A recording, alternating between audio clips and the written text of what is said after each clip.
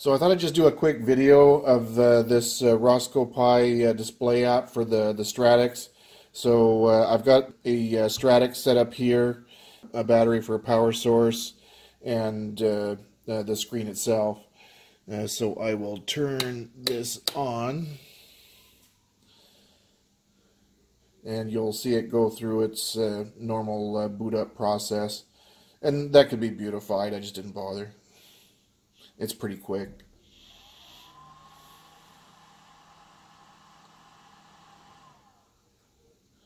And in a couple seconds, the UI is up and running.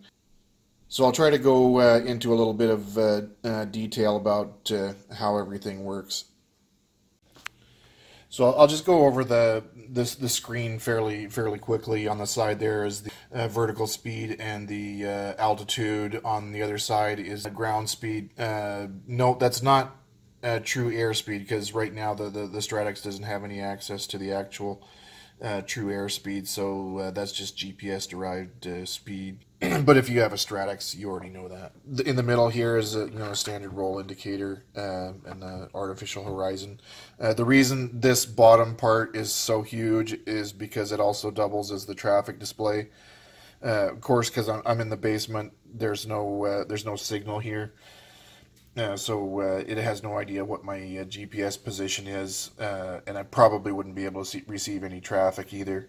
So it's kind of tough to show you what the traffic looks like. But if you want to see the traffic display, you can see it on the website. There's screenshots and stuff that show what everything is and what everything does. So real quick, I'll just show a couple added things. There's a thing for adding a heading bug and a wind bug. So if I want to add a heading, say 250, it'll put a heading bug there, and it'll rotate with the heading like you would expect it to.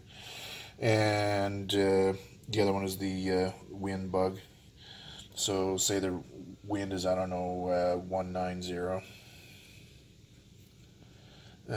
It'll put the wind bug there, and just like the heading bug, it'll rotate with the heading. I can't simulate the heading either, because if it's not moving, the Stratux won't update the heading. So I should probably go over how this is hooked up. First of all, this is a Kumon 7-inch capacitive touchscreen. This one here is 800 by 480. They do make a higher resolution one that's 1024 by 600, I believe. The lower resolution one's about $60 on Amazon. That's what this is. And the higher resolution one is a little more. And there's ones from other companies, and they probably work fine. This is just the only one I have any experience with. The one thing I wanted to go over in this video, though, was how this is hooked up. This screen has two USB ports on the bottom here, if I can get underneath there. There's two USB ports, along with, of course, the HDMI port. The reason I'm not plugging a power one in and the data cable for the touch screen is because the screen gets confused when both are plugged in, and the touch screen stops working. So to get around that, what I did was, coming out of here, you see these two thick cables, and then that thinner one is just the GPS antenna. But these two thicker cables, what that is, that's one USB plugged into the one spare USB port that's left after you have the two radios and the GPS plugged in. There's one extra USB left over, and that's what that's plugged into. The power side is going to this battery, and then the data side is going into here, and the cable has the wiring set up so it will put the power from the battery and the data from the Raspberry Pi on that same cable going to the screen, so you have enough power running to the screen and the data from the Raspberry Pi, so the screen doesn't get confused and disable the touch screen when you plug power into that other port. It's a little complicated, but once it's hooked up in the plane and you don't have to dick around with it, it's it should be fine. I have zero problems with it now that I'm using that cable. This pigtail here is just plugged into the Ethernet port on the Raspberry Pi. The way I have this set up is if I plug Ethernet into it, it'll connect to my router, and I can do whatever I want. It's just an internet connected Linux box from that point, and I can upgrade it or whatever. So on here, if I click this menu button and I select upgrade, I won't actually do it because it's not plugged in, but it'll say, you're about to upgrade the software. Are you sure you want to do that? And you select yes, and then it'll what that will do is go pull the source code and any other stuff that's been added to the repository. It'll pull that down from GitHub, recompile the software, install it, and then restart itself. When you do that, depending on how much has changed, it may go back to the desktop for quite a while before the user interface comes back. But if it's going north of 15 minutes, there's probably something wrong. There's no progress box right now. I may add that later in the future that shows how far along it is. But right now, it's just something that happens in the background, and then as soon as the new executable is compiled, it just it starts itself again. Okay, I'll just select no there. And this the other stuff on here. The plus and minus buttons. If you see here right now, it's configured. The outer edge of that heading indicator is 30 nautical miles. So right now this is set at 30 nautical miles. So this outer edge here would be 30 nautical miles from you, which is there, and that's how the traffic is displayed, and that's why the heading indicator is so large. Plus and minus buttons zoom in and out of that. If I can get that, I'll use the minus button. So see, I'm decreasing it or increasing it, and that will sort of like zoom in on what traffic is close to you. So if right now, if I set that to 20 now, the outer edge is 20 nautical miles. So it's kind of like a zoom in and out. The other functionality, and there's not a whole lot to it, but the rest of it is the reset level is this. It calls the same routine on the Stratux to level the airplane, or not to level the airplane, but level the what the Stratux considers level. And it's actually doing it on the Stratux. It's not just recalculating it here. It's actually changing it on the Stratux. Reset Gmeter, the same thing that's on their user interface if you use their web interface. Exit RoscoPi just goes back to the X Windows desktop. So you'll just see that that top bar there, and then the what I have right now is just just a blank desktop with my channel logo on it.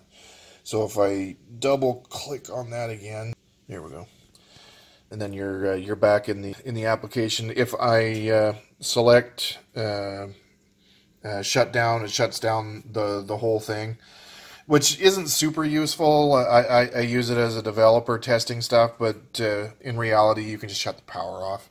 It's not going to hurt anything. Okay, one small thing that I forgot to mention before is if you click on the GPS position, I've got it set up in a window now, so it is locked onto the GPS.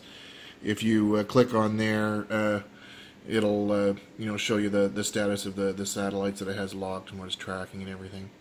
And you just tap it to get rid of it. One other thing I was going to show, as long as I have it set up here closer to the window, is I've got it connected to an Ethernet cable.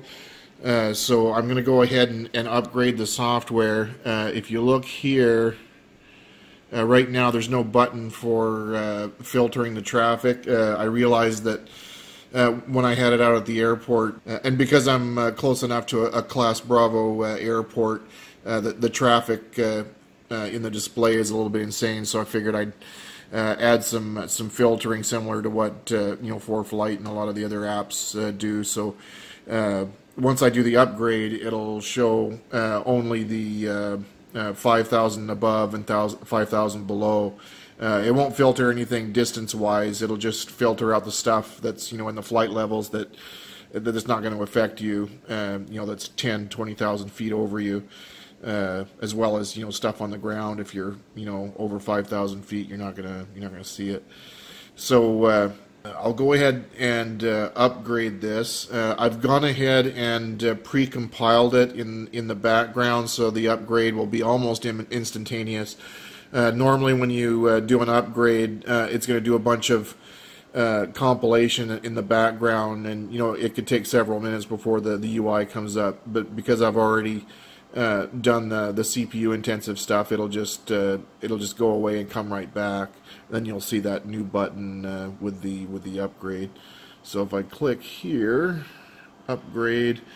Upgrading RoscoPi requires an active network connection. Select OK to download and install the latest RoscoPi version. Yes, I want to.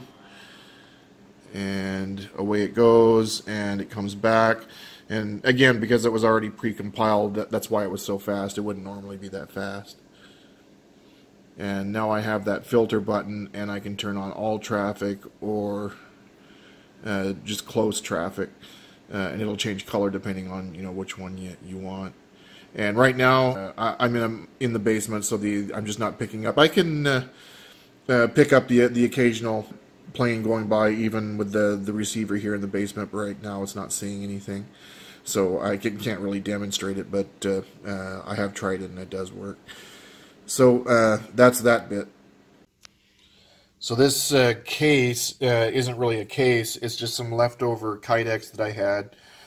You can see on the sides here, it's just a strip of Kydex on each side to kind of hides a little bit of that ugliness on the side of the screen, although it doesn't look bad just on its own.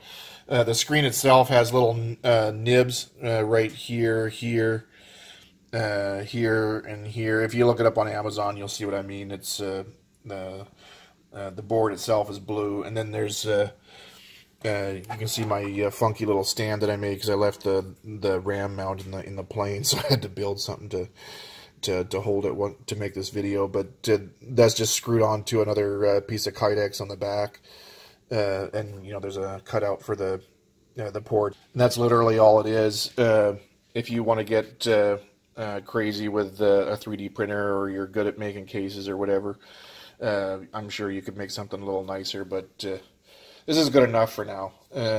It works, it covers up the screen, and it looks okay. So if you have any suggestions of what could be added, within reason, I'm not going to put a moving map on it, but if you have any suggestions of what could be improved, what could be added, leave them in the comments below, and see what I can do. Okay, thanks for watching.